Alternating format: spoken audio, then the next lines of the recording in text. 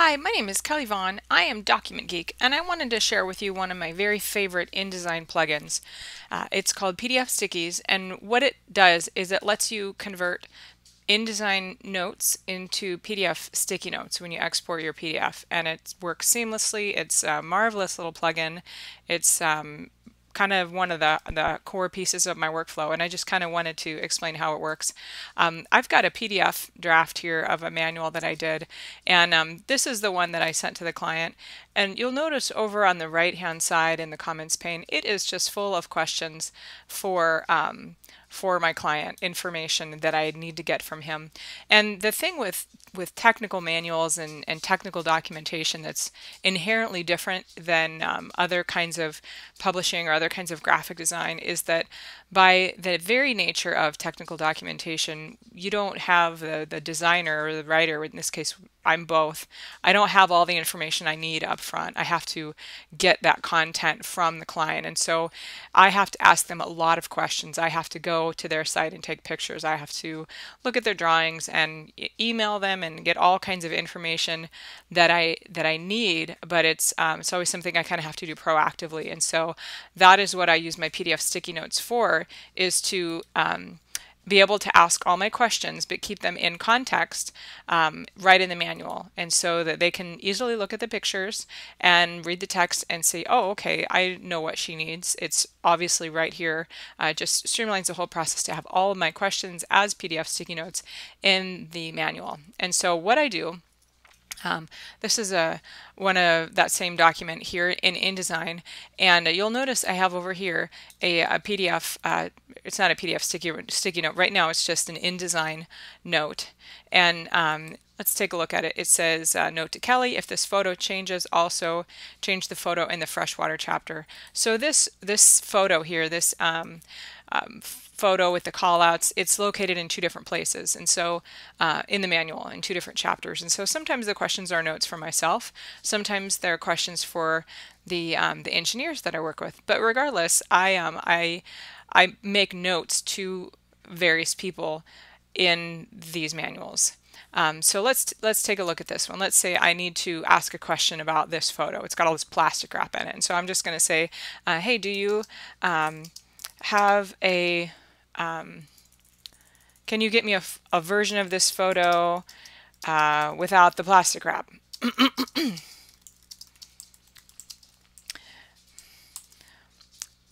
So I have to do that a lot. The photos I get, sometimes they've got shop vacs, sometimes they've got water bottles, sometimes they've got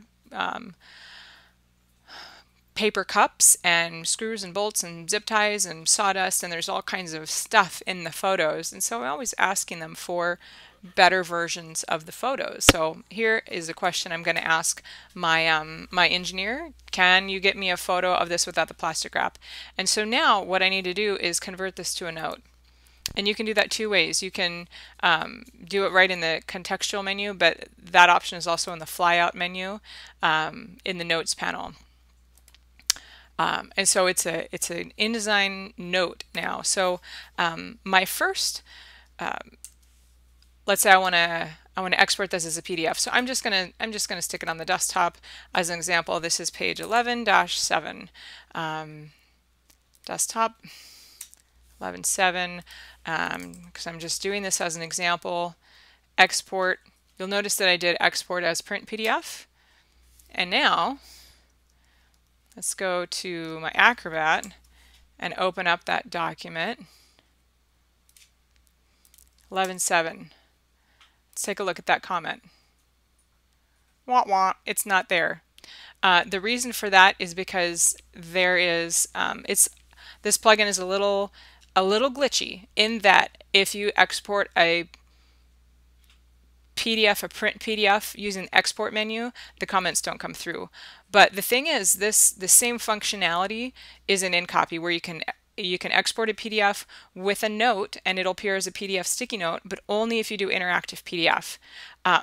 So if let's try it again. So I'm gonna export this, but this time I'm gonna choose an interactive PDF, and I'm gonna do interactive. I'm going to save it, and I'm going to open it up. Let's see, in forms and media include all. So I'm going to export. Oh, it's doing the whole thing, which is fine. I'm going to go to my comments pane. Boom. There's all the notes from that document right here as PDF sticky notes, which is awesome. But let's say I need to export this with the sticky notes as a print PDF, because if I view separations on this is all going to show up as RGB black, and I don't want that. But let me show you that real quick, so you can see why it's important to export as a print PDF. I'm going to go to Output Preview, and so now I hover over this text, and you'll see that it's all rich black. 70, 63, 63, 84, which, that's not going to print nice. It's going to print fuzzy, which I don't want. But let's do it one other way. So this is the fuel system chapter. I'm just going to export the fuel system chapter. Oh, my menu is off the side. Let me try this again. Export, select a document to PDF.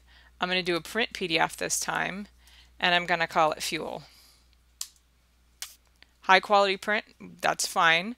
I want interactive elements, include appearance. Export.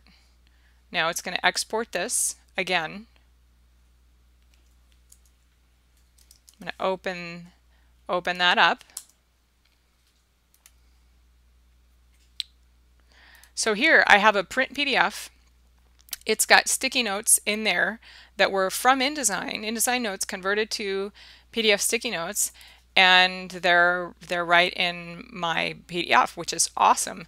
The only thing that that I wish was a little bit different about this, and it's not a big deal, is that it says the author, the sticky note here, that's the author name. And what happens is that if you're in InDesign and you go to File, Preferences, here it is. Preferences, PDF Stickies. The name of the plugin is PDF Stickies, and for some reason, when you export it, it comes up as sticky note. That's just part of the plugin. There's no way to change that in here in your preferences. You can, if you wanted to, prepend your sticky note with some other type of comment. Other information for whatever reason, you can, if you find a use for that. Well, that would be cool if you had a use for it. I don't personally, but if you want some other information to show up before a sticky note, you can include it there. This is cool. You can also print track changes as stickies.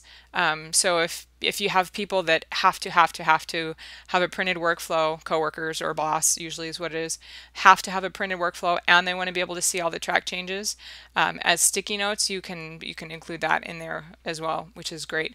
But back to the author name. So this is a problem. I don't want to send this to my clients that says sticky note, because they don't know what that means. I want it to say Kelly, because that's me. I want them to know who wrote those questions. And so I found this. It's like a little one-line script on the Acrobat forum somewhere, and it's going to change sticky note author name to my name, and it's a really easy little script to run, to edit, and it just fixes it so that it says my name. And you can fix it so that it says your name. So anyway, that's PDF Stickies. It's a great little plugin. It's super easy to use. You don't even really have to think about it or do anything to change your workflow. You just put the plugin in your InDesign's plugins folder, restart InDesign, and it works. However, if your InDesign crashes a lot, if you reset your preferences, you may need to go in here and actually you will need to go in here and turn this back on. So if you reset your preferences, it will be turned off. So if you delete your InDesign preferences, you have to come back first thing and turn that checkbox on in order to get this plugin to work. But I hope that you like the idea of using your InDesign notes as kind of a conversation starter between you and your client, and hopefully it'll save you some time and frustration in email and help get you the information that you need a bit quicker. And again, this is PDFStickies. It's by Currentiff Publishing Systems, based out of the UK, and they have a whole bunch of other stuff that's really cool as well. So be sure to, when you're looking at PDFStickies on their website, be sure to poke around and see what other plugins that they have there. They have a bunch that are free little scripts, and then a bunch of more powerful plugins as well. So that's it. Again, this is Kelly Vaughn, Document Geek. Thanks.